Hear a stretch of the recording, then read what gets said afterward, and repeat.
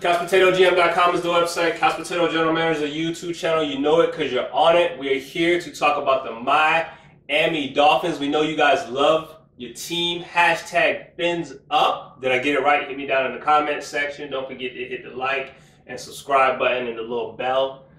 It's notification. Yeah, it has a little, y'all know what I'm talking. Just hit it and you'll know what I mean. We're going to talk draft recap. NFL 2019 draft recap for these lovely, lovely Dolphins. Brian Flores is in. Who was out? Adam Gase? Yeah, that he stayed in the East. That guy. Yeah, that crazy, that weird guy. Yo, come on. He was lost. He was following the taco. Yeah, man. Brian Flores from New England. He was the D coordinator for them for the Patriots last year. Comes in and blows Stephen Ross and crew away and gets the job. And I'm kind of happy for the Miami Dolphins. Guy who's coming in, bringing in a new culture, that New England culture. You know, I know this team, even with Adam Gase, would give the Patriots a run for their money. So now we're about to find out how much more of a run they're going to give the Patriots for their money. But with the first pick overall, they got Christian Wilkins, man. Christian Wilkins, and when you think about Brian Flores, I'm reading my notes right here, right off the notes. I could see Wilkins playing different roles on a defensive line for a team, specifically to the ones that play multiple sets on defenses or Legos. This is just right after you did your film study before the draft. Yes. This is what I saw. Listen, there was a lot of I like to call gamemanship up front with the Clemson Tigers in terms of how they use the defensive linemen, whether we're running stunts or what they call a text game, twists, stunts, all that. They did a lot of slanting and crashing, and this man was at his best when he was going in either direction. You let him at the snap go to either direction. There was not really anything that a center, a guard center, a tackle could do when he was coming their way. To me, he was strong at the point of attack. I liked him at the 3 technique personally, but I think he could play anywhere, man. And this is what we're talking about: multiple sets in terms of defensive line, moving people around and getting your people in the best position to succeed. And on third down, I think this dude is a winner all the way. Yeah, man. You know, at the top, man, you mentioned the removal of Adam Gase, bringing in Brian Flores, and I thought that the Dolphins had a culture issue with Adam Gase. He was my way or no way. He rubbed some of his players the wrong way. You bring in a Brian Flores that's coming from New England that has the best culture of all time. Clout. You know, and he's going to bring that versatility to that defense, man. And Christian Wilkins, like you said, I've seen him at 0 technique, 1, 3, 5. He played all over the defensive line. So depending on the formations that the Dolphins are going to run, he can slide it anywhere. So, you know, and also what he does bring is a blue-collar player, so more culture players for Brian Flores and the Miami Dolphins. Christian Wilkins, man, he's quick off the snap, getting into the backfield, running down the line. He's agile enough to get down the line to the edges. He's a terrific prospect. What I wrote in my notes was he does everything really good, but I don't know if he's exceptional at any one thing.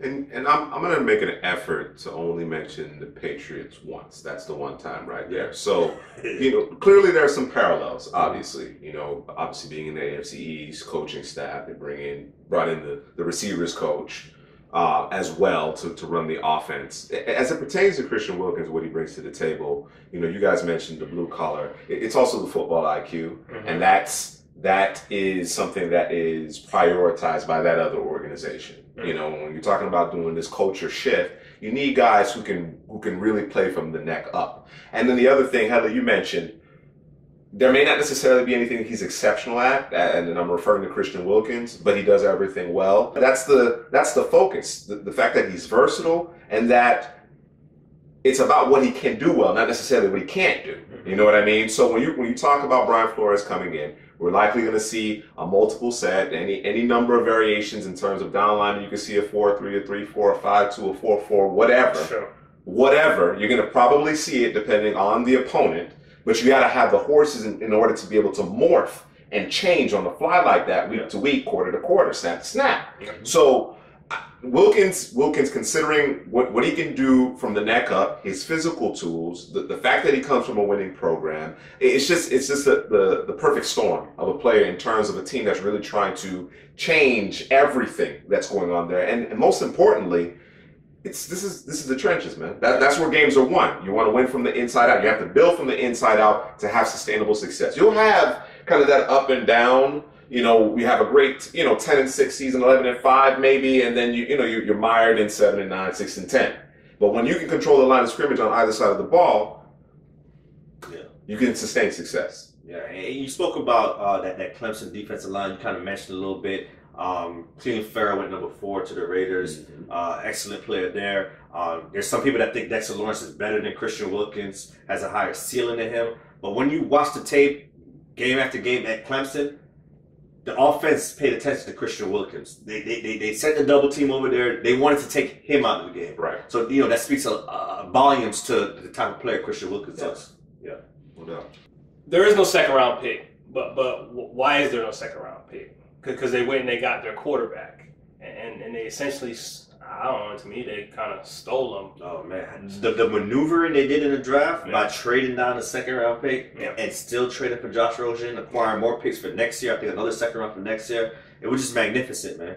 Josh Rosen, he got a bad deal last season. Playing under Mike McCoy's offense, the offensive line was terrible. It was just bad over there, man. It's kind of like the first year of Jared Goff when everyone thought he was terrible. He was the biggest bust of all time. And he was in the Super Bowl last season. So Josh Rosen was our QB1 in 2017. We think he has a lot of talent, and we think the Miami Dolphins got a steal in Josh Rosen with this trade. Yeah, I think you're going to have a substantial population of the fan base that is, still thinking tank for Tua. That they would be elated if Trevor Lawrence was coming out in 2020. That's not going to be the case, obviously, but certainly they're still kind of thinking we don't have that guy. And really, it's going to take this organization. It's going to take patience in order to really. But if they plan on doing anything remotely similar to that other team in the division, offensively, it's going to take time. There's no quarterback that you can just drop in and say go. Because it changes so much. You understand what I'm saying? Week to week, it changes so much. I think from a skill set perspective, being able to play from under center, neck up, work through progressions, play with your back to the defense when you're running play action. I think if they nurture Josh Rosen, I think this could really be the steal. We love the Christian Wilkins pick.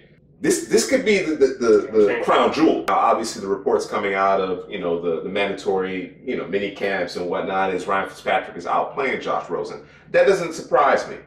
Right? Josh Rosen is getting situated. He's in a new place now altogether. He's not a wily veteran that's been around the block a few times. That's going to pick up on certain things a little bit more quickly. But I think if the Dolphins commit to Josh Rosen, and by commit is not throwing him any cash because he's on his rookie deal, so you have to worry about that, but commit to developing him. I think the benefits of making that move, getting him for a second round pick, can pay dividends in the long run. I think he has that kind of ability. He's not going to wow you with athleticism, obviously. You're going to have to protect him. Building from the inside out, building those trenches up, improving on either side of the line of scrimmage. They have a long way to go. There's still a lot of work to be done, but I think this guy has the ability, assuming the pieces are in place and there's actually some offensive know-how, which we anticipate there being, he can be successful. He can be really good. CPGM Juice had talked about sustaining a winning culture, and by doing that, you build through the trenches. Absolutely. They did that with Christian Wilkins. Also did that by going ahead and getting their quarterback of the future, maybe not. We'll see. But you got to protect that quarterback, right? Absolutely. And they do that by going out and getting Wisconsin guard, 3rd round pick, 78th pick overall, Michael Deiter, guard. Deiter, man. Downhill. Punch you in the mouth. Yeah. Wisconsin. Wisconsin tough. Yeah. And that's what they do. And you call him a guard. He played tackle guard and center at Wisconsin. I'm sorry. But he's probably going to play guard for the Miami Dolphins. When I watched Deiter's tape, I was highly encouraged with his play, man. This guy, I like how he disengages and gets to the second level. I like how he uses his hands. And sometimes you have guys that they excel in the pass game and kind of weak in the run game, or excel in the run game. This guy's good in both pass and the run game, man. So he's effective in both areas. I think he's going to be a starter for the Miami Dolphins sooner than later. I agree. I got nothing else to add. You don't think he's a plug-and-play player right away? I don't know. Yeah. Because of the way. So So the way I look at this is it's the way that they want to change the culture. As part of the culture change is they want to run the football. They want to punch you in the mouth. Remember, New England, they're one of the very few teams that uses a fullback. They're one of the very few teams who, I'm sorry, I'm using New England again. That's your business. That is my business. I'm sorry. But I'm just trying to relate, in terms of the mindset of what the Dolphins want to do. Sure. And so we talking about, teams running, dime defenses and nickel defenses, and that's 60-70% of the defense as well. I'm going to put a fullback on the field. We're going to run the football. We're going to punch you in the mouth. You can leave that little nickel back out there if you want to. That dime backer out there. He's going to get ran through. And we're going to run the football and make you come out of that nickel. Exactly. And you bring up a good point, man. The Dolphins, they want to run the football, and that sets up the pass game also. So it's going to make things easier for Josh Rosen or Ryan Fitzpatrick, whoever's on the field, man. So definitely a good pick with Michael Deiter. High IQ player, played a lot of snaps at Wisconsin. So, yeah, man, this guy probably is a plug-and-play guard for the Miami Dolphins. In the 5th round, the 151st pick, the Dolphins selected Andrew Van Ginkel. Ooh, I like that name, boy. Out of Wisconsin. Wisconsin what? Wisconsin tough. Outside linebacker. So my notes I have here, I gotta read this. I can't. I need to.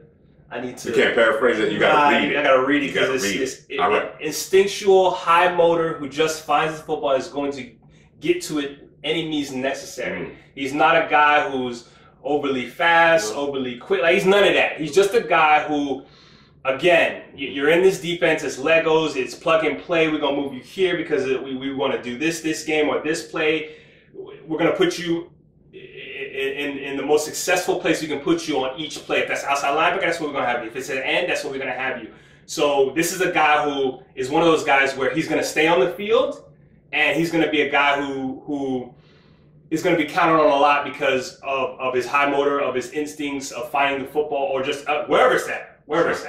The Dolphins are trying to find their Calvin Noy. That's what I look. That's the comparison I make with Van Ginkel. I know Van Ginkel's a little taller, more lankier. He probably had to hit the weight room, get a little stronger, but versatility, man. This guy was on the edge. He wins with effort over there. I see him standing up inside linebacker trying to shoot the A and B gaps. I see him dropping the coverage, making interceptions, take it to the house. So he's very aware in pass coverage. He does a lot of things well. We talk about Christian Wilkins that does a lot of things well in many different formations. And Ginkel is kind of the same type of guy.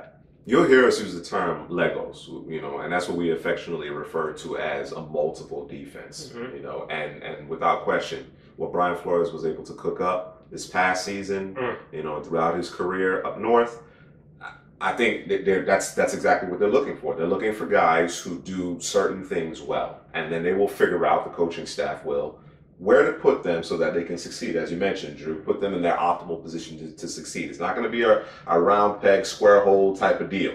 They're going to put you in a position. And by the way, you're going to have to be able to play multiple positions. You got to have guys who have not only the physical tools, but the intelligence to manage that as well. And also, Van Ginkel was a special team star at Wisconsin also, so more versatility added to him. Instinctual high motor, that speaks to special teams, period. That don't surprise me one bit. 6th round, 202nd pick, the Miami Dolphins selected offensive tackle Isaiah Prince out of Ohio State. Watching this guy, man, we talked about it earlier in terms of offensive linemen. They're good at the run blocking, but they're not so good at the pass blocking. They're good at the pass blocking, not so good at the run blocking. This is one of those where I thought that he was good at the pass blocking as long as he got back, got his anchor. But the run blocking, it wasn't bad. Just there was no nasty, there was no push. Yeah. So, but he always did enough to let his running back through or whatever he was supposed to do. He got the job done enough, but there wasn't enough nasty. Mm-hmm. And I don't know if he has that nasty and that's not something you could teach. That's something that's just in here instinctually, whatever it is. I don't know if I don't know. I don't know where it comes from, but he was lacking that. But he always did enough. Yeah, Isaiah Prince, man. The Dolphins is a trend now. Mm-hmm. They're getting a lot of experience in this draft class, man. A lot of these guys spend a lot of stars, a lot of snaps, and Prince is no different, man. What I can say about Prince, as a pass protector, he's improved every season at Ohio State, so he's getting better. But he has some pad level issues. His base, his leverage, he gets a little too high on his pad level, so he just needs to improve that in his game. But He has the length. He has the physical tools. And yes, he is missing that nastiness that you said. So with Juwan James, obviously exiting stage left. You got Jordan Mills in there now. Prince, the aforementioned Prince, to kind of figure out what you're going to do opposite Laramie Tunsil here. Yeah. And of course, again, we've talked about it. You got to build from the inside out. Get your trenches situated. We always refer to the offensive line as being the most important position group on the roster. Period. So Prince obviously has some upside in terms of pass blocking. We will see if he continues to develop in terms of the run blocking aspect of things. At a minimum, he serves as kind of your swing tackle, provides some depth there. So, and one thing that I've noticed, you mentioned it being a trend, obviously addressing the trenches, is the fact that a lot of these players are coming from, quality programs with very good coaching, playing against upper tier competition. Mm-hmm. You know what I mean? So again, when we refer to culture, not only are you trying to get more physical and control the line of scrimmage, but you also want guys who have a ton of starts, a lot of experience, leadership, or have had, approached the highest levels of success at the collegiate level as they transition into the NFL. Absolutely, absolutely. In the 7th round, the 233rd pick, the Dolphins selected Chandler, Cox, fullback out of Auburn, and I have here he's an underrated player, can be used both in run and pass game, and he reminds me, I'm not going to say he reminds me of, but I have an idea that he's going to be used in various ways, and I think that he is the James Devlin of the Miami Dolphins. More Patriots, man. Listen, I'm sorry, but we trying to get W's out here, Phins up. Yeah, and you know what? You mentioned the Patriots. I'm going to say the Patriots again.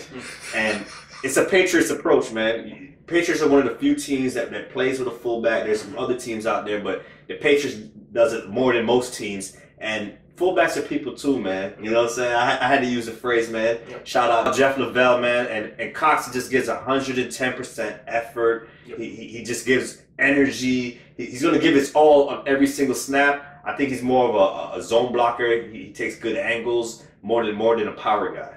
Yeah. Did you see him on ball? Now he has power. No, he's a physical guy that likes contact. Yeah, he does. But I don't know if he's bull rushing people. Just give me. Give it to me at the 2-yard line. You need an inch? I'll get you 2 inches. Yeah. I mean, you mentioned Devlin, but are there Lorenzo Neals anymore? You understand what I'm saying? If it's a fullback, I'm excited. Yeah. You know what I mean? You don't have the classic neck roll guys too much anymore. That don't really exist anymore. But if it ain't a tight end that trying to H-back, trying to masquerade as a fullback, I'm excited. So I like the pick just from that perspective. Yeah, man. It just makes more sense with the Dolphins draft, man. Getting Cox, Deiter, Prince. They want to run football, physical, experience. Cox was a 4-year starter as well. More experience. Yeah. Man, in high school, he played in the slot, played halfback, played, low receiver. I mean, hey, underrated athlete. That's all versatility. The versatility is a new position. I've been trying to tell them. They don't want to listen. What is it, spiderweb banana? What is it? Yeah, spiderweb banana. Yeah, John Gruden. Yeah, hit him in the flat. Let's go. You don't know, look it up. All right, man. With the next pick in the 7th round, the 234th pick, they selected Myles, Gaskin, running back out of Washington, 4-year starter. Yeah. What? He was supposed to be the next coming or something. What happened? He's small, but he's very competitive. He's very tough. He tries to gain extra yardage. His knocks will be his pass protection. Sometimes he tries to do a little too much dancing in the backfield. Could create negative yardage. But, he's just a depth piece. The starting running backs right now is Drake and Ballage and Gaskins, Balaj. There we go. And Gaskins will just be a depth piece for the Dolphins. I think he and Ron Dane are the only running backs. They don't know who. They may not know who. He and Ron Dane are the only running backs in FBS history with 1,200 plus yards in 4 seasons. So again, a ton of production. Mm-hmm. I think this pick. I'm thinking of the parallels I've seen in terms of where Brian Flores came from. Don't say it. No, I'm not going to say it. Okay. He could carve out a role. Because we don't know what Drake's future is going to be long term there. You know what I mean? He's going to have to obviously contribute on special teams to make the team. So it remains to be seen. Again, you mentioned it. This guy has great effort. He's an intelligent player. He has some weaknesses, obviously, but it's about what you can do. Yeah. With these guys, with this new regime, it's less about what you can't do and more about what you can do. So we'll see. right, so we want to talk about a few UDFAs. There's two linebackers. You know, the Flores loves his linebackers, and Terrill Hanks from New Mexico State. Yeah, Trey Watson from Maryland. We got a chance to see him at the Shrine game, and he was flying all over the field making plays, man. So definitely a talent there. And the same could be said for Hanks at the Senior Bowl. You know what I mean? His counterpart on, I guess, on the other team, Coney out of Notre Dame, obviously showed as well. But you know, outside of that 40, which he pulled up a little lame, I think that cost him being drafted. But I think Hanks is a steal wherever you get him. I think he's a steal. I think he has that ability, and I think he's going to make a difference as soon as this season as a UDFA. Praise. Definitely, man. Culture change in Miami, down there with Stephen Ross and Brian Flores. Again, I'm happy for the Miami Dolphins. I hope you guys do take down the Patriots. I'm tired of seeing these guys. But Phins up, man. Let us know how you feel about your draft. What pick do you like the most? What pick don't you like at all? How do you feel about your coach?